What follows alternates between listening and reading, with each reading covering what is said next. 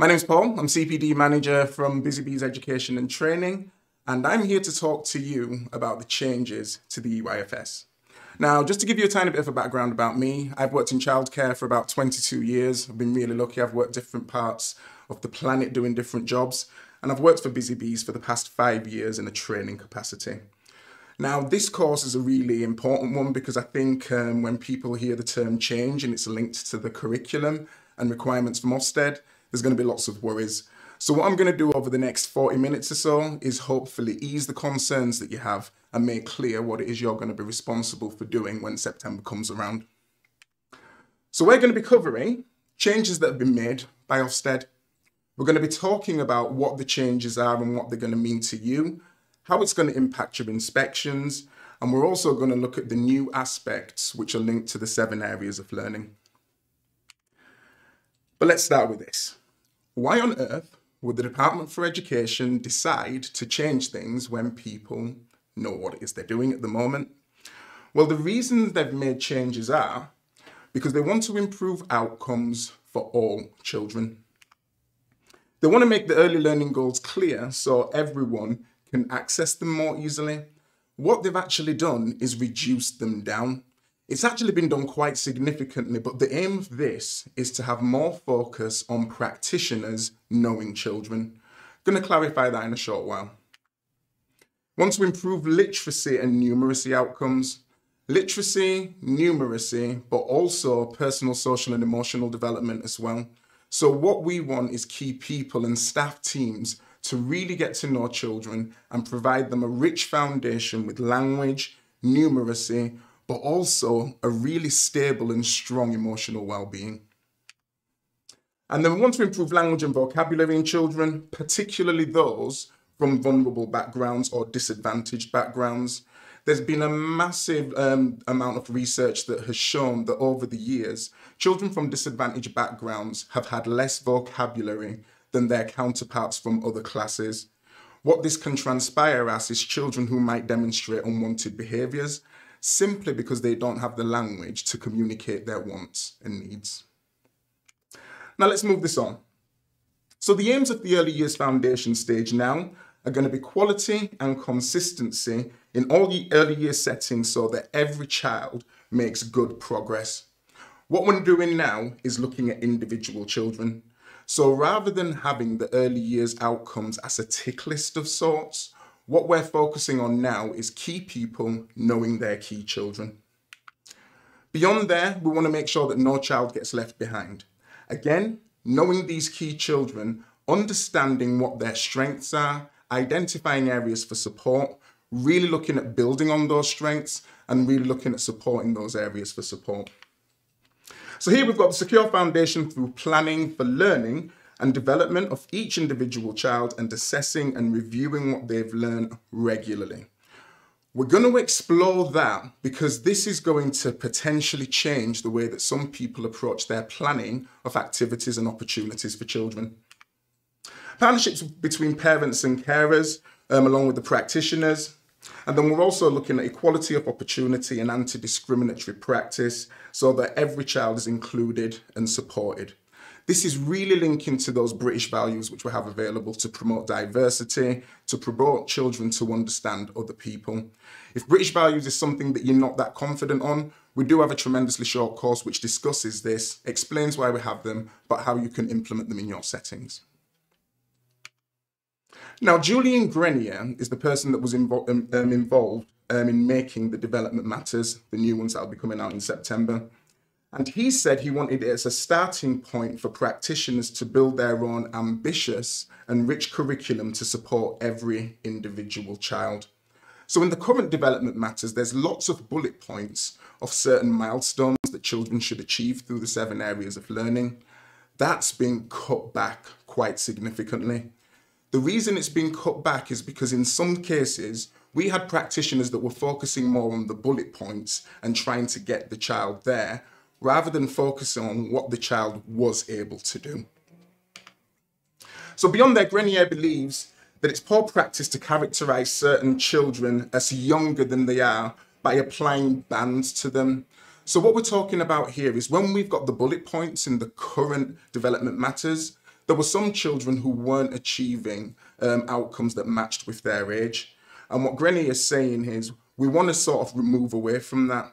We want to focus on what this child can do and focus on adults building upon these strengths and again, identifying areas where the child needs support and apply it. So we need to respect the different development pathways that children take because all children learn differently. There are going to be some children that you work with who, if they are outside, they are golden. They can get it going, they get engaged, and they are proper focused. Whereas that same child, if they're inside, you might find they're a bit more disoriented, they're a bit more flitting through activities. What we want is key people to know their key children, what works for them, what motivates them, what engages them. So learning journeys and assessments are important, but we need it to be proportionate and balanced. Paperwork that we have that exists right now is important. In September, what we're saying is, you as the practitioners and you as the centres need to make the decisions. Is this information that we're documenting beneficial? Is it benefiting us in understanding this child and meeting their needs? Is it going to benefit other practitioners that work with the child? And if the answer to either of those things isn't yes, why are we doing it? Going to move us on from there. Now, as well as the development matters being amended, there are some documents which are actually going to be removed. So if you've got any of these documents in your centres, as of September, they're going to be archived because we're not using them anymore. The early years outcomes and what to expect and when, those again, documents to be archived as we'll have new documentation that comes through in September. Now, what does all of that mean to you? It means we need to start right from the beginning. So when parents are coming to your centres, they're introducing their child to you, we want to be engaging with these parents and finding out as much information as we can about their children. So some of the things that we want to be speaking to parents about when they're having those initial visits and settling their children in. What can your child do on their own? So what skills does the child have? What do you think they need help with? What are their likes and dislikes? And what do they need support with to learn and develop?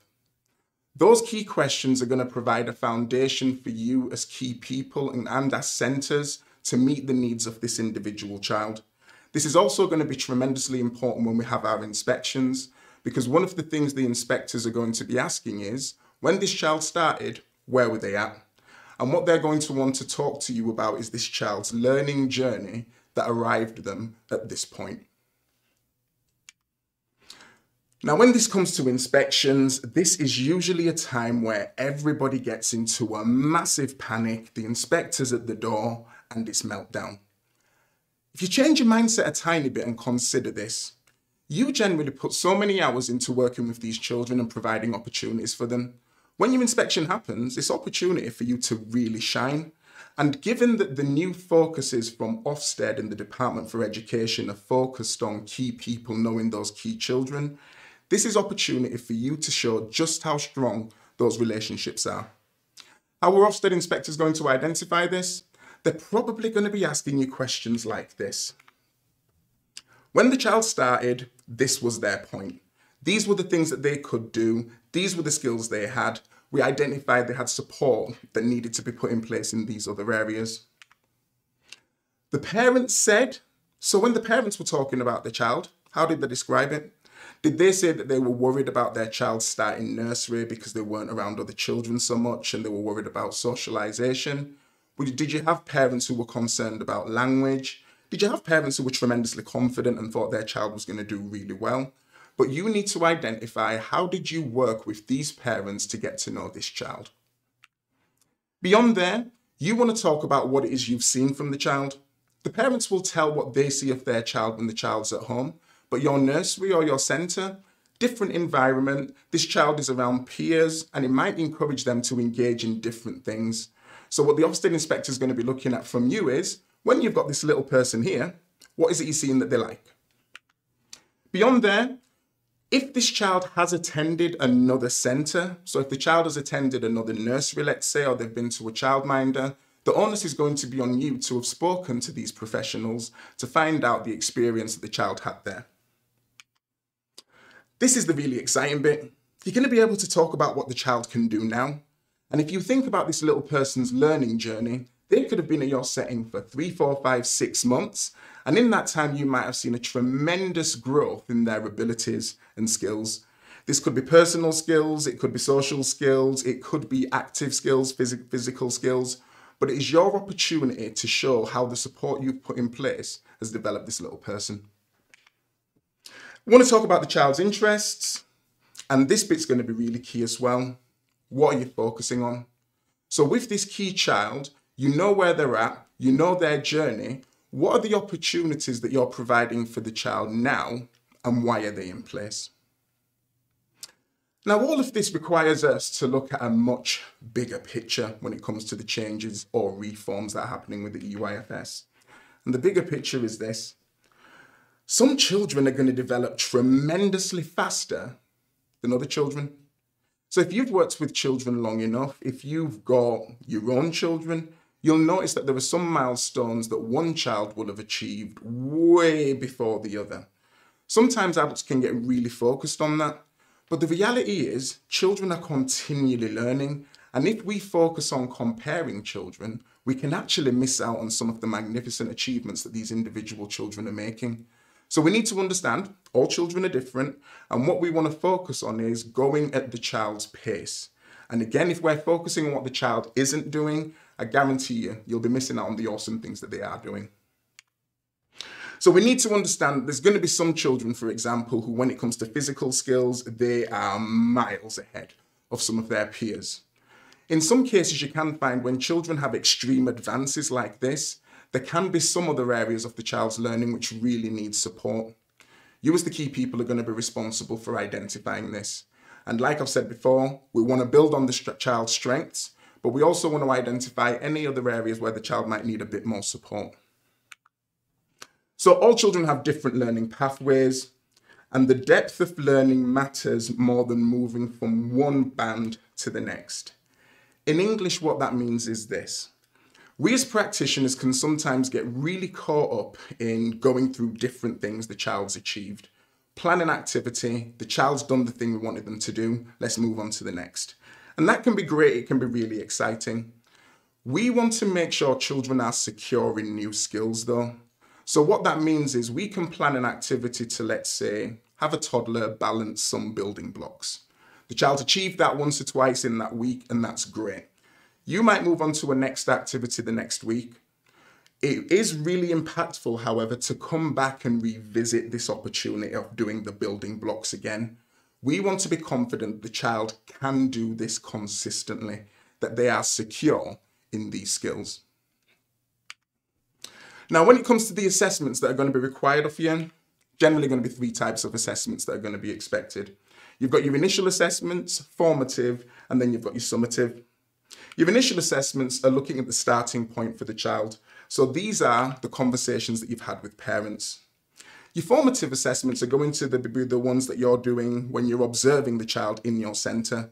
This is going to be observing child-led play. It's also going to be looking at opportunities that you've provided for the child as well.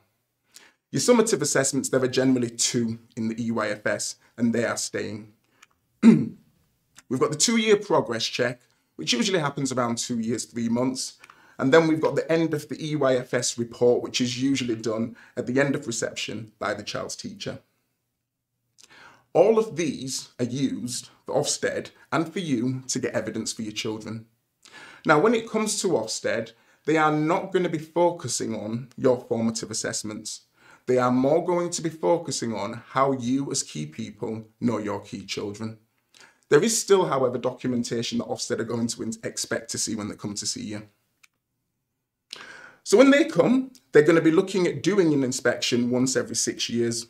Obviously, if your centre gets an inadequate or requires improvement, Ofsted will inform you of the time frame in which they'll be coming back to re-inspect. They're going to look at progress checks for children who are 2 years old. They're going to be spending time amongst the practitioners, and again, what they are going to be looking at is how well you know your children. Who are your key children? How long have they been here? And that sort of list of questions that I went through, starting point, interests of the child, you as the key person need to be aware of those things for each of your key children. So practitioners need to be confident in their knowledge of child development and confidently talk about their key children from starting point to current day.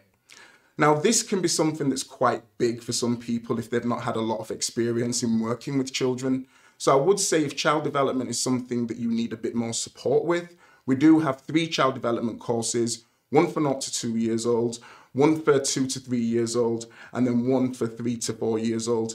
If it would help you understanding the developmental stages of children, do jump onto one of those courses. They're available on the VLA. So they look at the relationships and how you interact, scaffold and support children's learning.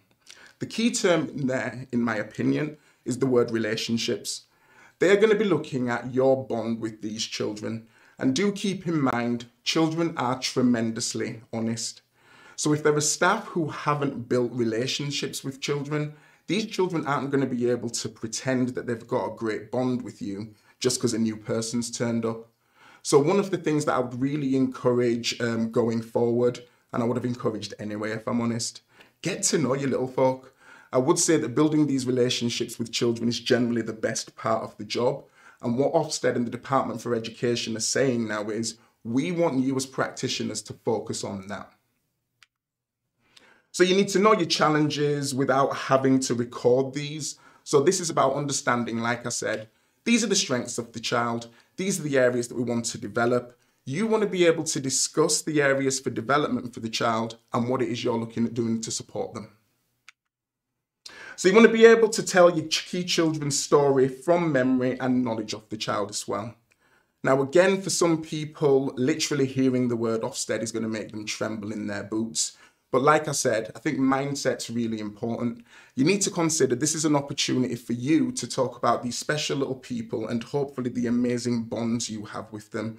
So if you consider that as a motivation, I'm hoping it might make it a tiny bit easier for you to have confidence on the day when it turns up. So Ofsted are going to request documents as well. Some of the things they are going to request are a list of the current staff and their qualifications, and this includes paediatric first aid training. They're going to ask for the DBS of all staff. They're going to be looking at qualifications, any checks that have been done on staff, and employment arrangements for all staff in the building as well. Suitable persons registers, we talk about those on our designated safeguarding lead course. So if that's something that would interest or benefit you, do look out for that. This information, by the way, as you will know, is all confidential. So it should always be filed away in the manager's office and never on display. So the register is showing a list of the dates of births of all children and the routine staffing arrangements in your centre. They're going to be looking at a list of children present at the setting during the inspection. If you've got children that are going on a trip that day as well with their staff members, you'd obviously need to let the inspector know of that. So all logs that record accidents, exclusions and children taken off roll and incidents of poor behaviour. They're going to be looking at all logs of discrimination, including complaints which are logged as evidence and any complaints that have been made and any resolutions that you've come to as well. They're going to be looking at fire safety arrangements. So this is looking at how often you have fire drills, which generally should be every 6 to 8 weeks. And a little tip for those of you at your centres, when you're doing fire drills, make sure that you do them on different days of the week and different times of the day. If you're doing your fire drills on a regular basis, but you're doing it on a Friday because there's less staff and you're doing it at lunchtime because that accommodates your centre, great for you, but it doesn't give all your staff the opportunity to practice evacuating the centre. So it says you need a list of any referrals to the local authority and the designated person for safeguarding with a brief overview of the resolutions. And then you're also looking at details of all children who have got open social care services and support in place for multi-agency teams as well. So these examples of documents that are required are pretty much the same that we've had for quite some time. Now, when it comes to your observations, again, your Ofsted inspections, they are not going to be based on key people showing these, but it is not to say that your observations don't matter. You need to have a confidence that when you're doing observations that they have value. So when you're making observations, what you should be looking at your observations demonstrating is a new skill that the child's learned. We want to be looking at an emerging interest that a child has, a new challenge that the child's facing, something that the child may have struggled with that we're supporting them with. And we're looking at engaging this with the curriculum as well. So when we are looking at children and they are showing us examples of these different things, that's when you want to make observations. We're not just making observations now for the sake of writing something. So do you need to do your observation? Again, a couple of questions to ask yourself. Does it add value? What is this going to give you as a practitioner? It should give you opportunity to be able to mark an achievement or indeed an area that you want to develop so you can look at taking action from there. You need to understand child development, but a key thing for all centres is, for those leaders who are in the centres, you need to identify any gaps in your staff team's knowledge. Now, we've heard of the term cultural capital that's been thrown around for children, and what we're talking about there is identifying any gaps that children have in their learning. Tremendously important. I would suggest for leaders, look at the cultural capital of your staff team. Your staff team are going to individually have strengths, things that they are great at. There's potentially going to be areas that these individual staff might need lots of support with. Again, you as leaders in your centre need to know your staff team. What can they do amazingly? What do they need support with? And how are we putting that in place? Now, this is something that's probably going to bring tears to the eyes of some of you, but the EYFS has introduced, or it did introduce, language the last time round. So some of the terms that you might recognise are things like curriculum, assessment, pedagogy, but then we've now got impact, implementation, and intent as well. Give you a quick task, literally give you like 3 or 4 seconds, or you can pause your screen, but I'm going to see if you can match those words up. So the words on the left do link to the words on the right. So for example, the word curriculum is representative or equal to one of the words that are on the other side. So the word curriculum, it could either mean impact, it could mean implementation, it could mean intent. Give yourself a couple of seconds and see if you can pass this one. And just because we're going live, your time's up. If you came up with curriculum meaning intent, so what you want the child to learn, you would have been right. If you looked at pedagogy as implementation, so how we are teaching children, you would have been correct. And if you got the full house and said that assessment was looking at impact, then you would have got a full house. Hope you did well then. Let's have a look at the new development matters. So the development matters, it's a non-statutory document. So it is not something that you are expected to be using. However, it is something that is approved by the Department for Education. So it is tremendously beneficial to use it. So guidance to support early years in educational settings in implementing the EYFS statutory framework is what the development matters offers. So there's a range of statements that are in this document. They are not to be used as a tick list. They are to assist you in understanding what sort of things we can expect to see from children at different stages. Now, in the current development matters, you'll remember that there's a range of age bandings. So we've got birth to 11 months, 8 to 20 months, we've got 16 to 26 months, 22 to 36 months, 30 to 50 months, and then we've got 40 to 60. Those are changing quite significantly. The new age bandings are going to be birth to 3, 3 to 4, and then children in reception. Now, if you're anything like me, and don't tell anybody I said this, but when I saw that, I was like, what are Ofsted doing? That's insane. What they're doing is this. They are putting onus on individual members of staff knowing their individual children.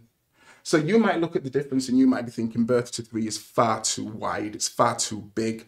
But the reality is this, since the age banding is so wide now, what you need to do as key people is really know your individual children. You need to be able to observe what it is this child is able to do as an individual and areas you think they need support in. If we look at things like early intervention, supporting children that might have a special educational need or disability, this is going to be about you understanding, well, I've got this 4-year-old child and they are not achieving what it says a 4-year-old child should be achieving. New documentation is basically saying, you're the child's key person, what can they do? What is it they need support with? So rather than looking at a checklist, we're focusing on the child. So some of the aims of these new age bandings are to be focused on a child-based curriculum. So rather than a general-based curriculum, we're focusing on individual children. It's to allow adults to get to know children. So rather than adults stressing about what are these different examples, why is my child not doing this, it's getting you to focus more on the child in front of you and meeting their needs. So it's a focus on physical development and PSED. So personal, social and emotional development, literally, in my opinion, is the foundation for all effective learning from children. In my personal opinion, it's the foundation for an effective human in front of you. So if you want your children to be successful and you want to pass your Ofsted inspection, get to know those little folk. It's ensuring that children are secure in their learning. So again, securing their learning is about understanding. When we provide learning opportunities for children and they've maybe achieved what we wanted to see from them, that's great. Let's revisit it. Next steps might mean that we're doing the same activity or providing the same opportunity again, but we're extending it a tiny bit more. It's looking at lots of practice for children. So again, if a child does something once, it doesn't mean they've got the skill. We want them to practice, practice, practice, and then practice some more.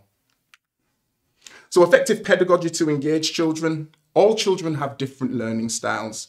So when we're looking at the characteristics of effective learning, which by the way have stayed the same, when we're looking at these characteristics of children's individual learning, we're expecting key people to understand, this is Billy, he really enjoys being taught this way.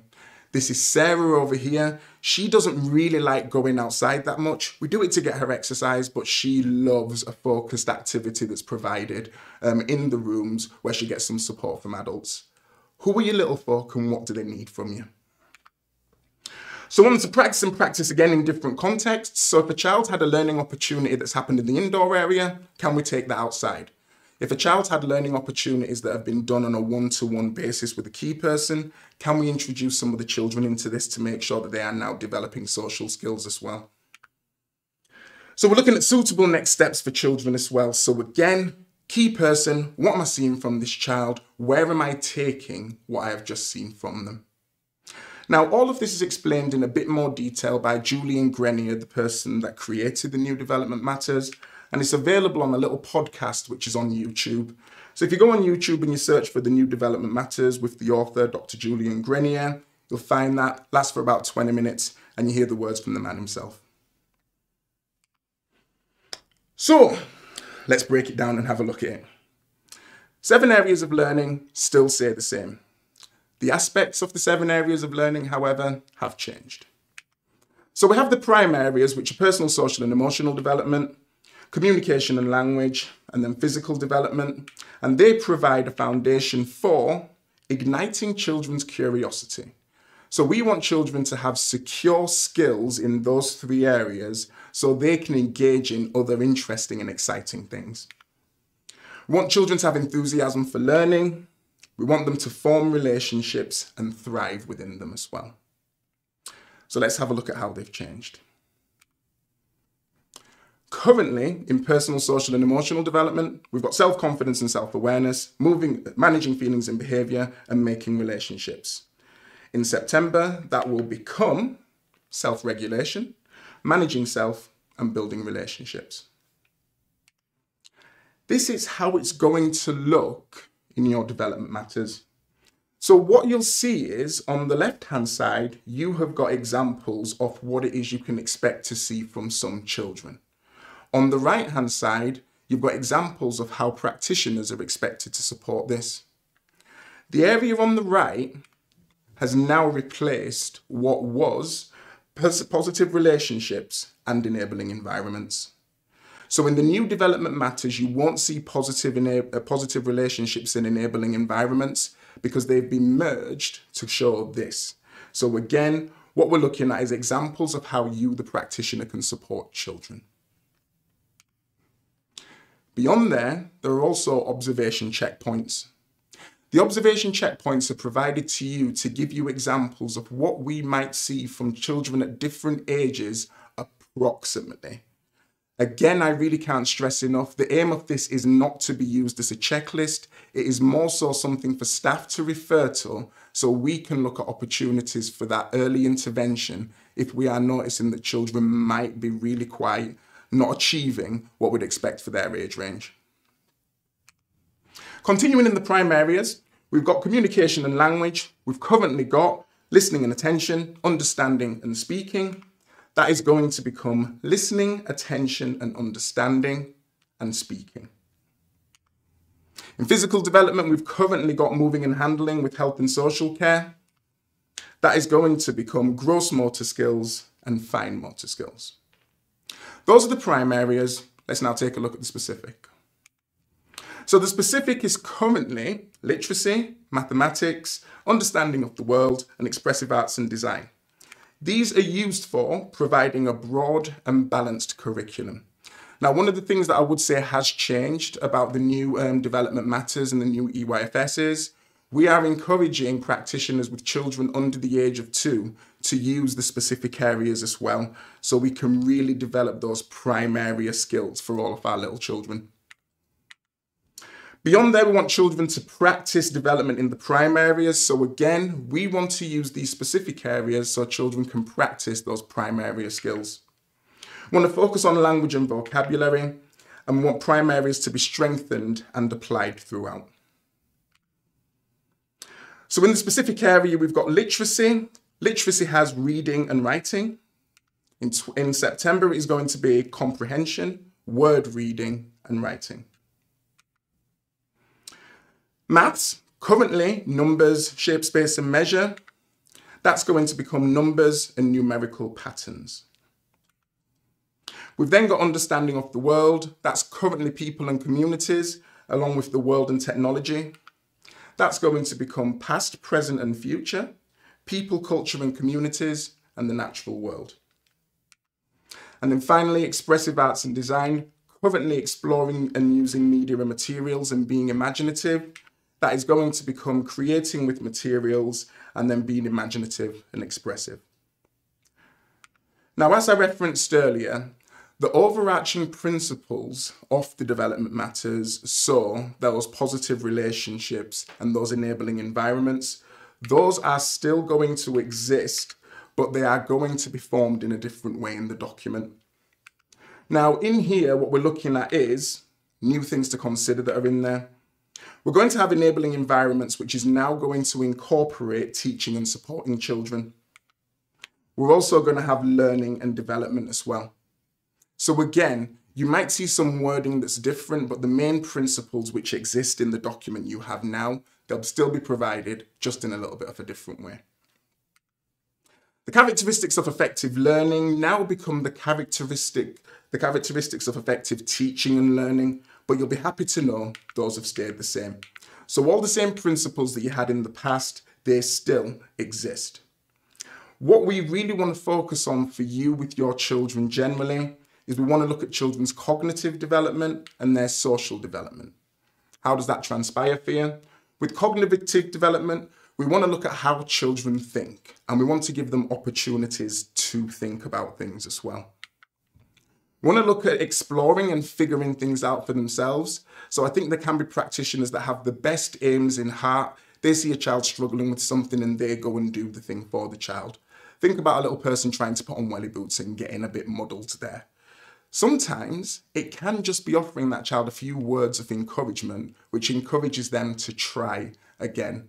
We don't want children to be reliant on everybody doing things for them.